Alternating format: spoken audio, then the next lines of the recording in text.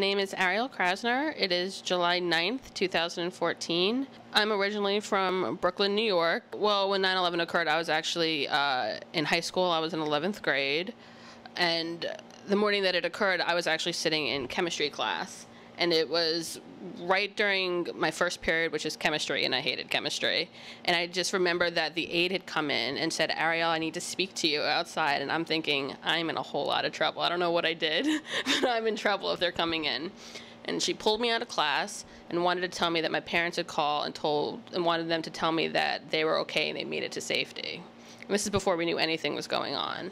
And I thought they'd been in a horrible accident.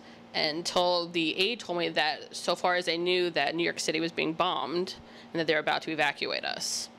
I couldn't see anything that was going on. I was inside school. No one had a clue. And I went back inside a class, and I remember sitting there completely shocked and not knowing what to do, just kind of sitting there stock still with my mouth hanging open until they made the announcement that, as far as I knew, we were being bombed and that right now they were evacuating us to the library, which was downstairs, before telling us what was going to happen next.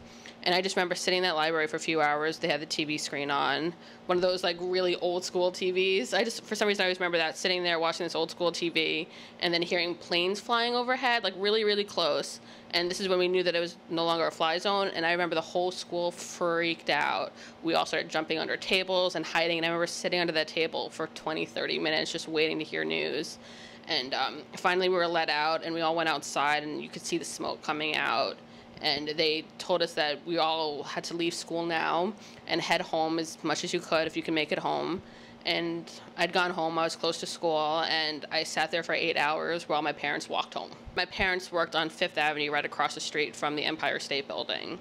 And so my parents had a really wonderful bird's eye view of everything that happened. And to this day, my mom still has nightmares about watching people fall out of buildings. She saw it, and it scares her constantly, and she's always worrying about it. And unfortunately, it's become a thing in my parents' lives now where they're scared of a lot of things occurring because of 9/11. But for me, 9/11 was the reason why I became an AmeriCorps member and started volunteering, because I felt so helpless.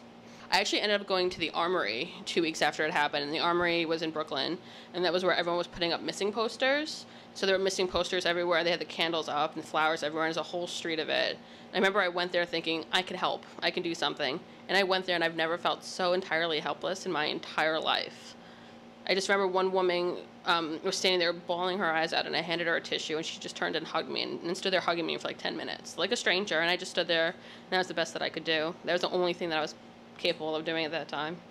And in 11th grade, you can't really do much. I wanted to go down and help, and I couldn't. And so I promised myself that as soon as I was old enough, that I would support anybody who needed the help. And when Katrina happened when I was in college, the first thing I did was I went down and helped.